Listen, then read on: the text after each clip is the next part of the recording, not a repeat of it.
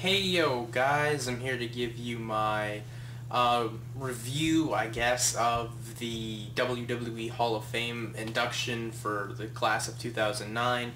I thought that this year's Hall of Fame was pretty good. I mean, definitely wasn't the same as in previous years, more so due to the fact that everyone else in previous years, really didn't have a clock put on them. They got to go free will and whatnot, which made it, more exciting. Just more so for like the stories that they would tell, like, you look at Sherry Martel, Flair, even, Bret Hart, Bobby Heenan, etc. For everyone else that went in previous years, Piper. But this year they didn't. They limited the time. They kind of policed it a lot. Did the WWE? To one extent, I was happy.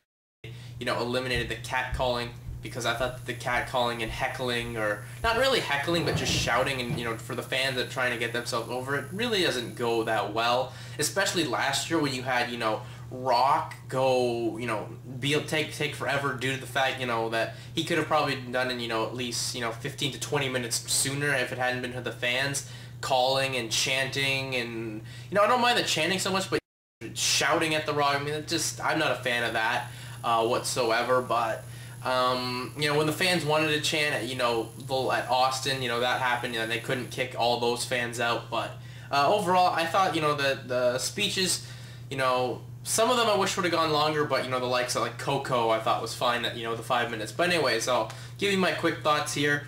Of course, the event was streamed live on WWE.com at 7. I gotta say, give them props, because to me this was the best year they've ever streamed it. In previous years, it'd been laggy and whatnot, especially last year. It would, be going good and then it would stop and whatnot. That's more so because they would, you'd click the stream link and it would load up your Windows Media Player if you had that. But this year they had their own little window going, which I thought was great. And, it played perfectly. No lag whatsoever. Fantastic stuff from WWE. Anyway, so the first people that came out was Dusty Rhodes to induct the Funks. Dusty put over the fact, how legendary these guys are in Japan, and that, Dory Funk's such a great soft-spoken guy, and that Terry Funk and him have this rivalry where Terry, calls him an old egg-sucking dog and whatnot. Anyways, then, you had Dory come out and get straight into it, and, he gave a nice little speech saying that, he likes working with the young talent, likes everyone that he worked with, and thanked them for helping getting him over. And he put over Kejimoto from President of All Japan Pro Wrestling, which I just thought that was awesome. And makes you wonder if maybe, hopefully, maybe this is just me being, crazy or whatnot, but maybe WWE All Japan could get a working agreement or something. I think it would be great, because, a lot of the developmental talent need a lot of work, and I think a trip to Japan is something that's going to be great, with the exception of, the likes of Low-Key or Caval now. But anyways, then, Dory was, as usual, soft-spoken and whatnot, but then you had Terry, who was just awesome, and, yelling and hollering and stuff. It was just, great Terry Funk stuff. He said, he'd no longer call Dusty an egg-sucking dog for that great speech he gave him. And then, he basically said that, when he passes, that there's going to be a battle royal that goes on forever, and that when everyone's in heaven, every seat's front row, and whatnot. It was just a nice little speech. Wish it would have gone on longer. The music sort of played him off, like, at the Oscars or whatnot. So I wasn't a fan of that, but whatever, Terry cut a nice little speech. It was soft-spoken and whatnot, but Dory was Dory, as usual, and Terry was Terry, so that's what I expected. Then we had Koko where he cut a nice little speech. Honky Tonk Man inducted him, and Honky, I don't know, for some reason Honky seemed out of place. I mean, maybe it was just me from seeing a lot of Honky shoot interviews, but it was weird watching him talk nice about someone. I'm not sure if he truly feels this way about Koko, but, he said some nice things that, Koko, trained together in this barn, I believe in Tennessee, and, Honky learned how to take the drop kick from Koko without really learning. He just stood there and took it, so it was still cool to see Honky. We'll probably see him in the Hall of Fame next year, but anyways, then Koko, he was, short and sweet, because he was up to the 5 minutes, and, he was fine at 5 minutes. I mean, his speech was more his second or third bird. I believe this may be his second bird, as Frankie trying to, steal the show and, like, eat his speech or just horse around. It was funny. For what it was. Koko, he was fine for whatever. He said that, he was thankful of all the fans and, everyone that helped there, and he was thankful of the WWE, which, a lot of people are, they're trying to mend good fences and potentially, keep working. I mean, Koko's always had, a weird on and off relationship. He got, in a big argument in England with one of the WWE agents back in, I believe, the early 90s, I'm going to just say. And, the agent got fired, and eventually Koko got fired, and Koko was brought back as, in high energy, whatnot. Then he was, a jobber, and, he made that one appearance back in '98 as the Blue Blazer. But yeah, I mean, whatever. I think Koko may make some other appearances and whatnot. I mean, he came back for the, when WWE was in Houston for when they came back for that homecoming show. But yeah, he'll probably make some more appearances. Then we had Howard Finkle, who was next. Me and Gene inducted him, and Mean Gene was just funny at the beginning. He said that, Howard's, I'm inducting Howard Finkle, a man who's he said something like a person that's world-renowned and everyone knows who it is, and he's like, well, that's enough about me. I just thought that was pretty funny. But then Finkle came out, you could tell he was excited because, Howard Finkle's been, on the list of people being into the Hall of Fame for, years and whatnot, but he's been passed over. But, he's a guy that for that company absolutely truly deserves to be into this Hall of Fame, or whatever you want to call it.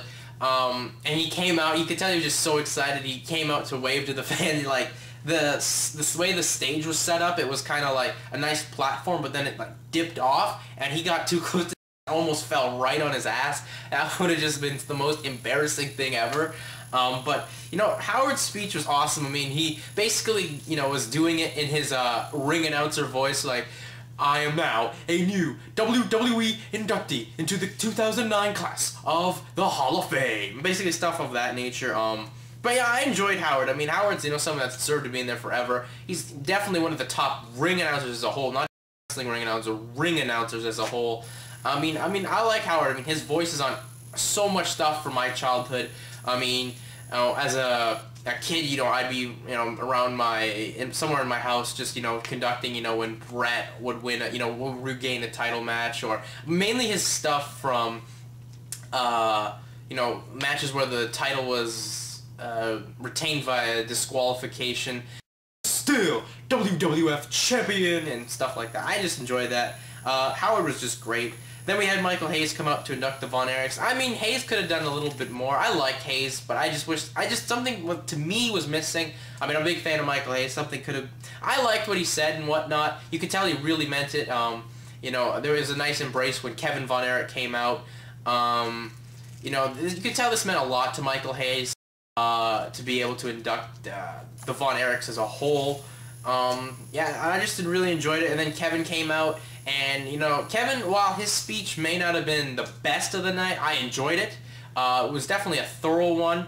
I mean, when I don't know, it was just me, but when he said that I wish my family and brothers were here, a little small tear ran down my eye. I don't know what it was, I guess maybe it was me envisioning them all being there to accept this and whatnot, but, and then Kevin said that, that we're all brothers and whatnot, like every person in the wrestling business, they're all brothers and whatnot, talking about a story of when, Kerry just passed away and he had to do a tour of Africa, and he really didn't want to go, but, everyone was there to console him, so that was just great. Kevin kept it nice and sweet. I really wish Kevin could have gone a little bit longer. He talked about his kids. I don't know if his kids are going to get into the wrestling business or not. I don't know if Kevin would want them to, but, Kevin said in the past interviews, more so around 93 when his, career was just about to be done in his retirement run, that, if they want to do it, he has no problem with them. Like, I have a lot of people in the business that have been in it and they have kids. They don't really want them to do it, but if they want to do it, they have no right to stop them. Just like any person,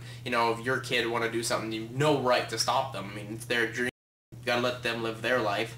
I just wish Kevin had more time to tell some more great stories about, Fritz, Kevin, or excuse me, Fritz, David, Kerry, and all the other Von Erichs. Just some other good stories and whatnot. Then you had Jim Ross come out and induct Bill Watts. This was just, great stuff. Bill, to me, was probably one of the top speeches of the night. I'd put it right up there with speech of the night. I mean, it was, kept short because the WWE wanted to, cut it short so they could have time to do the final inductees, and so they could edit it so it could go air on USA.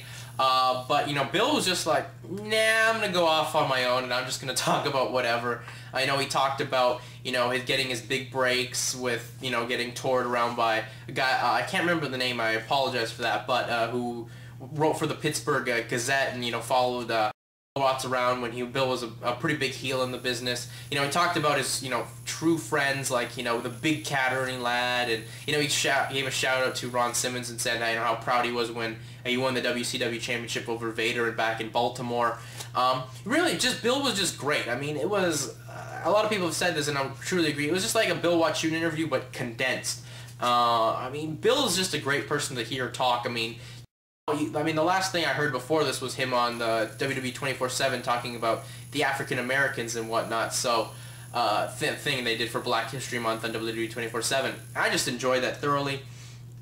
I mean, Bill did a great job. I mean, talking about, you know, working Bruno and whatnot, that they had, you know, some great box office matches, and that, you know, everyone, you know, he and Bruno could bench press so strong. Just some great stuff. Bill was definitely.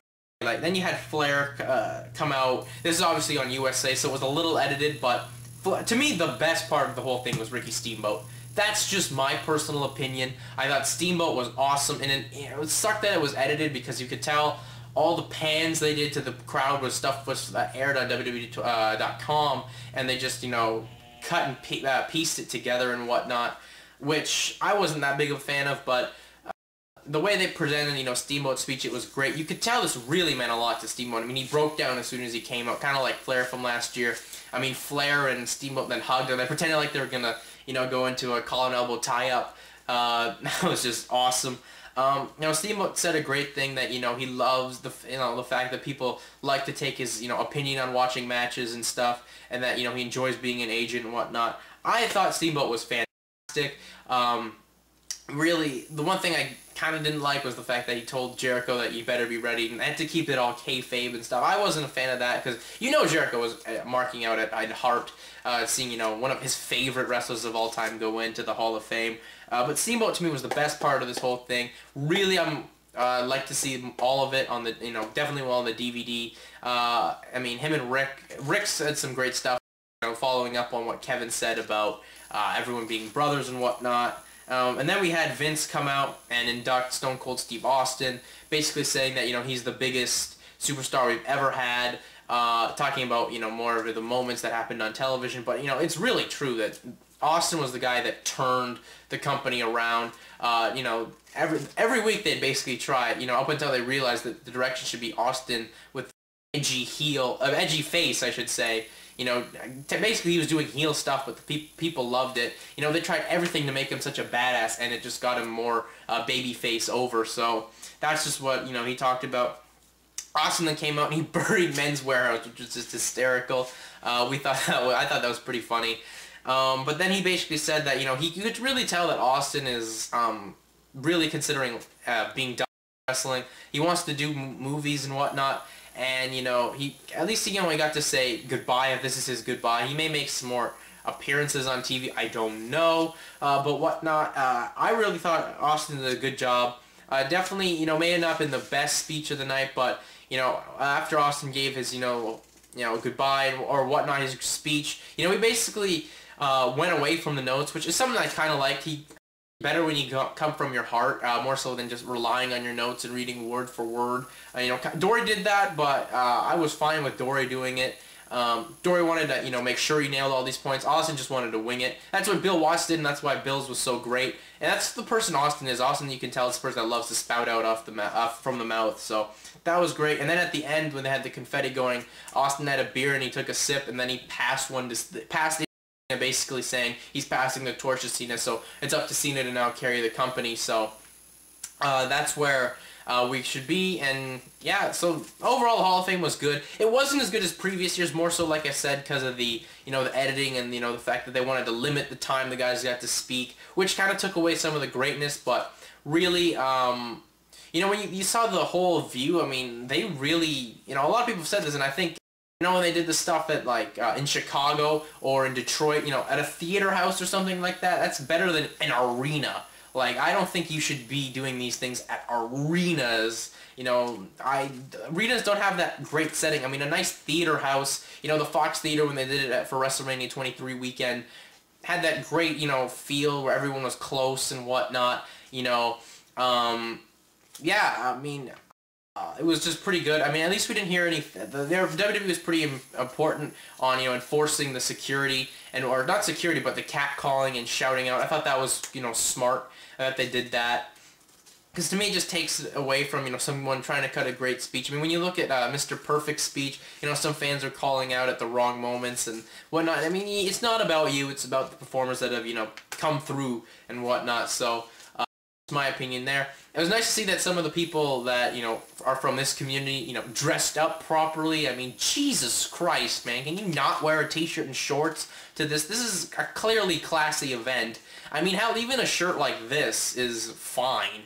You mean, you may not even need, you don't even really need a tie. I would pass you on a shirt like this. But yeah, they definitely need to class it up a bit more. That's my opinions. But anyways, that's me. I'm out. Be back tomorrow with the review of the big one. But yeah, anyways, that's it for me. I'm out. Peace.